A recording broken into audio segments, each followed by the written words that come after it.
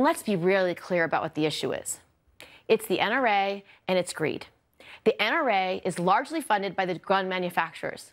The gun manufacturers want to make money at all cost. It doesn't matter who they're selling the gun to.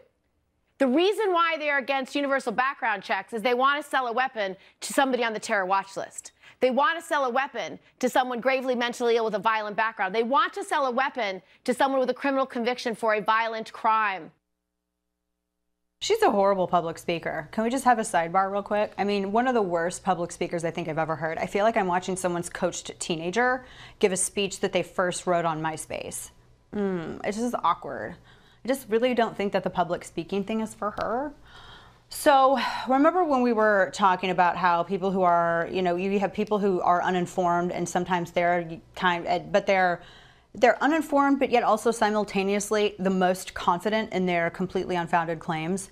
This is what Senator Gillibrand is doing. So first off, she says, well, the NRA is not, the NRA and the NSSF, I get it that it looks familiar because they both have an N in the acronym and in their name, but that's not the same organization. The NRA is the National Rifle Association and the NSSF is the National Shooting Sports Foundation, and it's comprised of awesome people and awesome manufacturers who make awesome guns.